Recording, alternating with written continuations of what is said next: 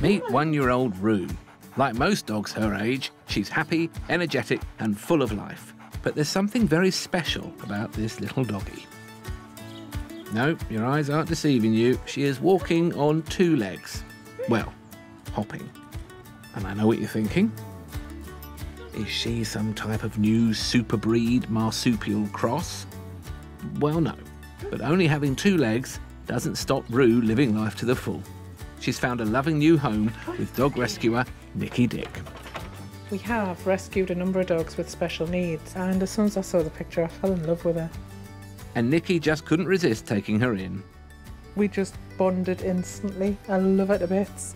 When we first got her, she was expecting a little disabled puppy who wasn't going to move. How much bother could she be? But she is more bother than the other 5 dogs that we have together. She's just absolutely full of herself.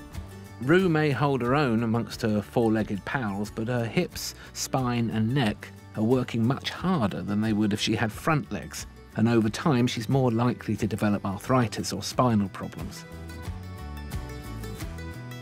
So to keep her as mobile and healthy as possible, Rue has her very own set of wheels. Oh yeah. And strapped into these bad boys, Come on, then we'll go for a walk. nothing can stop her rolling with the good times. In you go. A set of specially designed wheels like these aren't cheap, Come on, Rue. costing hundreds of pounds. And these ones were only made possible by charitable donations.